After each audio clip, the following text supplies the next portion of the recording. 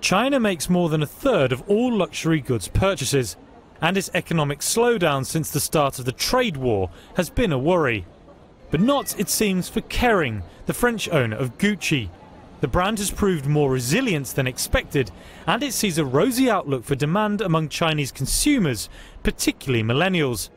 The better-than-expected third-quarter sales sent shares up 8%.